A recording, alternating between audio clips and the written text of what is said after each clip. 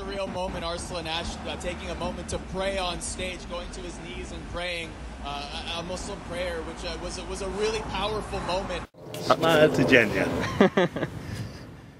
The USA Evolution Championship 2019, the world's most important fighting game tournament. A 3-day event, 200,000 viewers, and a $14,000 cash prize. And the underdog, Arslan Siddiq, a Muslim from Pakistan, has become the world champion only a few days ago.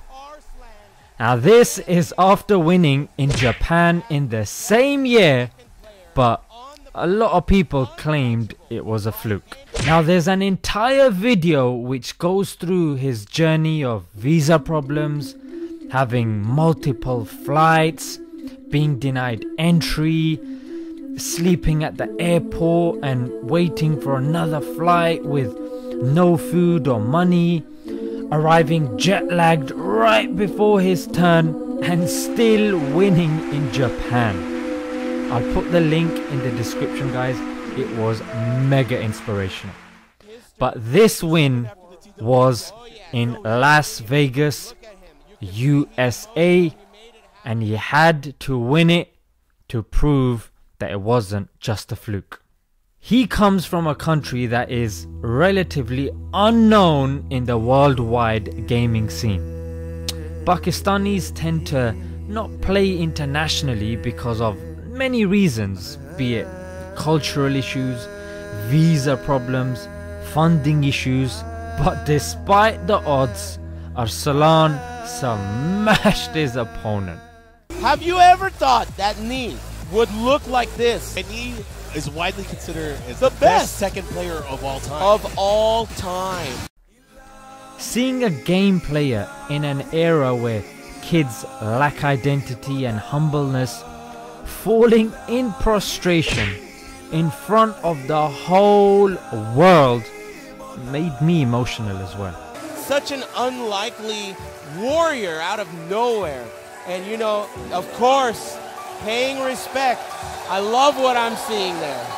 Beautiful. This kid has taught us many valuable lessons. A lot of us blame our failures on our background, but here we see someone overcoming the odds and just being good at what he does. The kid was humble and carried himself so well that even his opponent had respect for him and his country. Pakistan very strong. Oh yeah. You want? Yeah. I want to go to Pakistan. Let's go practice.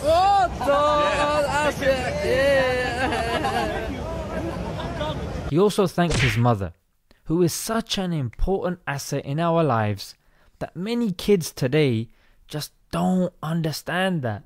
And I want to end with this. We don't have to be a scholar or mega religious to show people the beauty of Islam.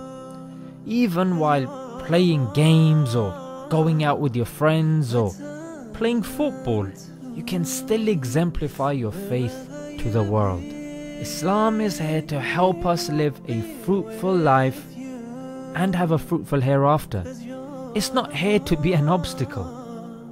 So much respect to this kid.